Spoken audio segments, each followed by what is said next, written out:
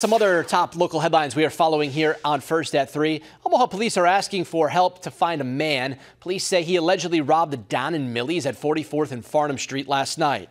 Employees told officers the suspect entered a back door to the business just before 10. He showed a handgun and demanded money.